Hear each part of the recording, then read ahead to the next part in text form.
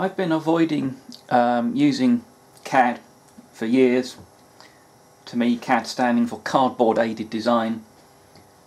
But I wanted to draw up some motorcycle fork components, and so thought it was about time I learned to use some software.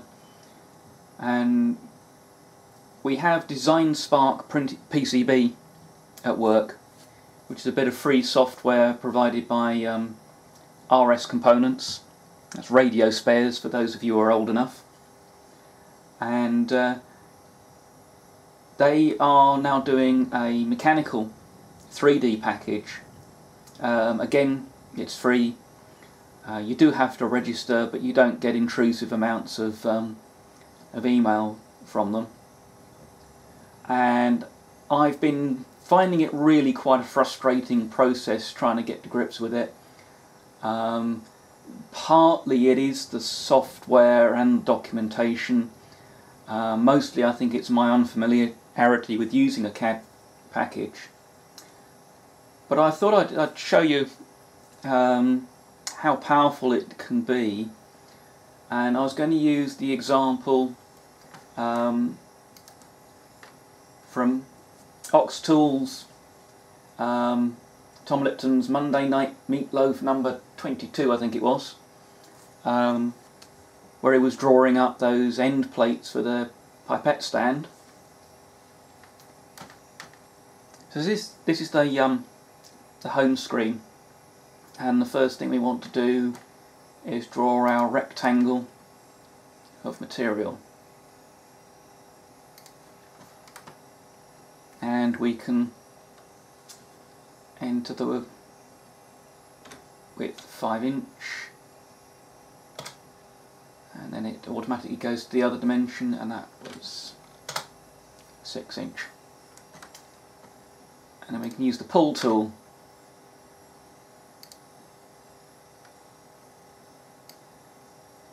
and 1/2 inch thick. I just hit the H key to go to home view.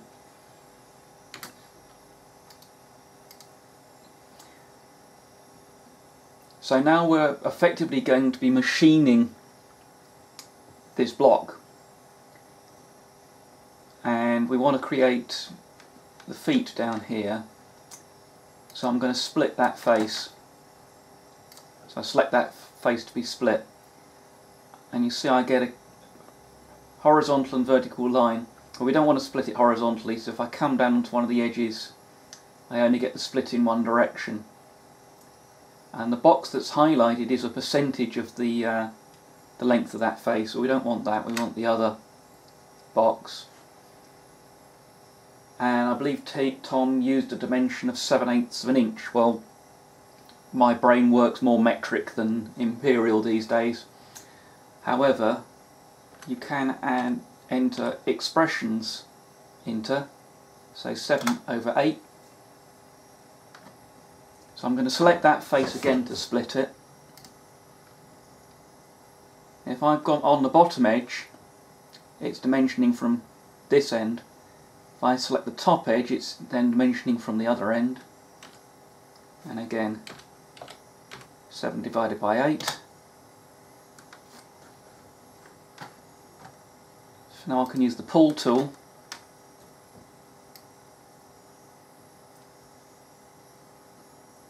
and 5/8. Now we want a radius in here, and that's still the pull tool. So I select this edge, and then if by holding down the scroll wheel I can rotate the part. If I hold down Control I can select the other edge. Now we've got a yellow arrow sticking out here which is showing the direction I need to hold down the left mouse button and drag to create the radius, and that was 0.5 inch. If I hit escape I get back to there. Let's go for home view. We need to pull these sides in, so again we'll split the face.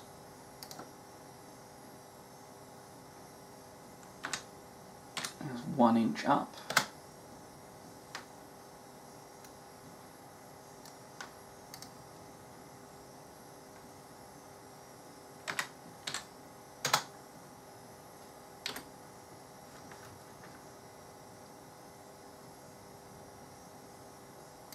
And we'll pull that face and that one.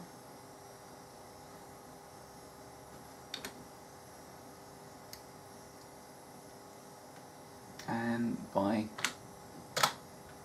1 inch.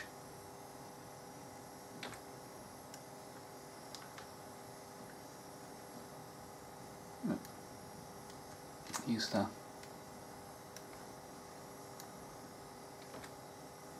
better.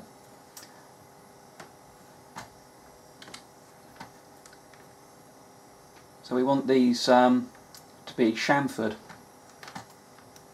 So we'll select that line, and then there's a little sub-menu here, that's radius and that's chamfer. And again I'll use Control to select the other one.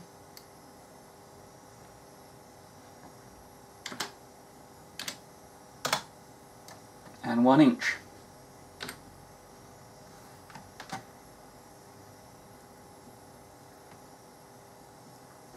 And then we want these radiused. So go back to round.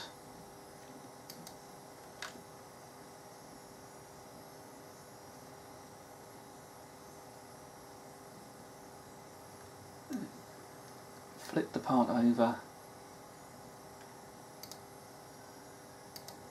Select the other two. And 0.25.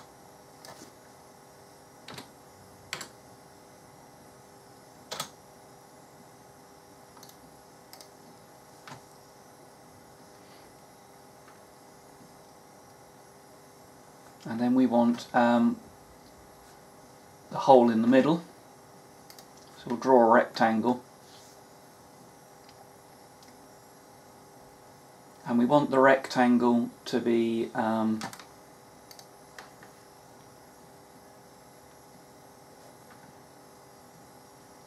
can't remember what we were, but I'll call it 3/4 inch down. So you need to select a plane to draw on and select Cartesian dimensions, and I'm going to move the dimension base point, put it there. So now we're up 3/4 of an inch off the centre line, and we'll go 3/4 of an inch both ways. So that's 1.5 inch wide, 4 inch long.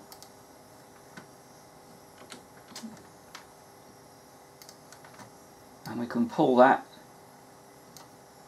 down and cut it out.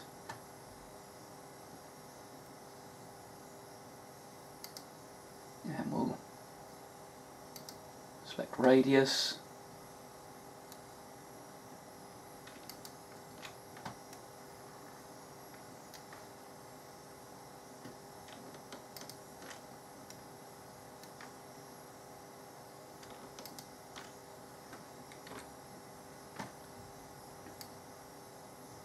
Oops. We got a edge selected we didn't want.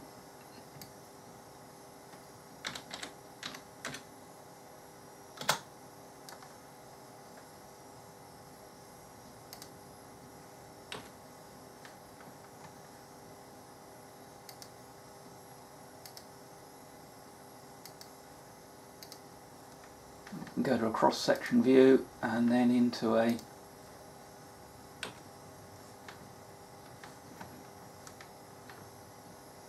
let's just zoom out a little.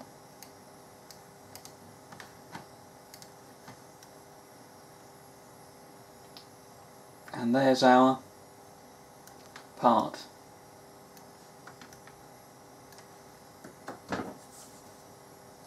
So I'm only really starting to learn this. The first thing I did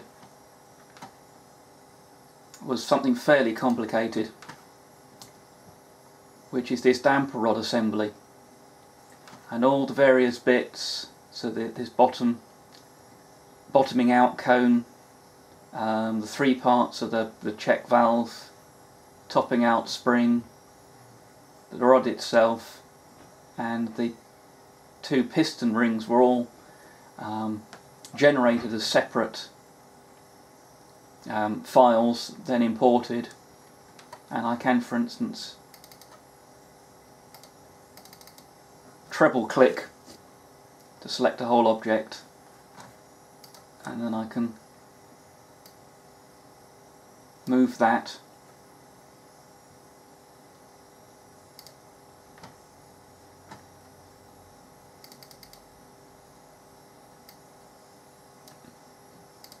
and you can now see the components. And if I select the axis of the part and go into section mode and then to plan view,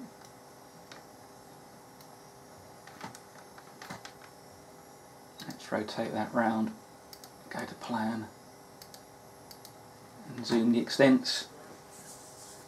Got a cross section of the assembly, and what I haven't experimented yet is with adding all the dimensions in. But this is the existing damper rod. I'm going to draw up the new design that I want to make, and hopefully be able to use that to machine up the new ones. So I think it's worth downloading and having a play about with.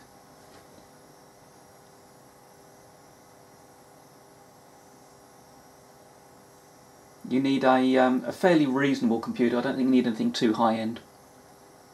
I hope you found that interesting. Okay, so here's our finished drawing, and obviously it's 3D, but I'm going to the plan view of that. Now I can then dimension this. So if I select the top edge and the bottom edge,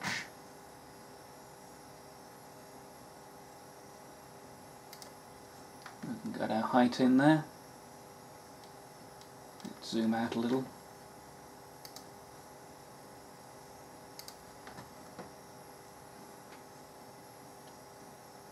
Put our width in.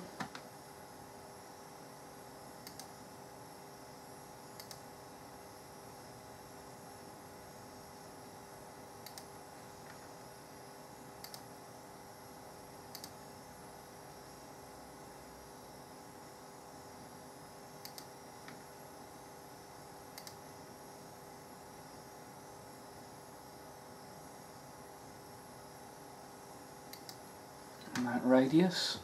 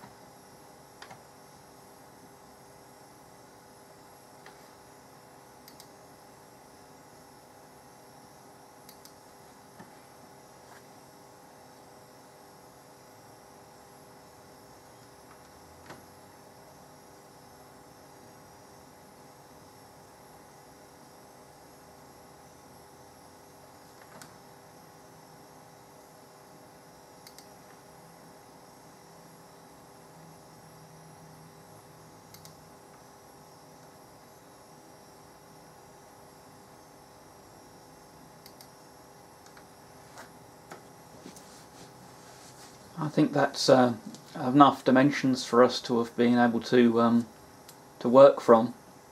So that looks as if it works reasonably well.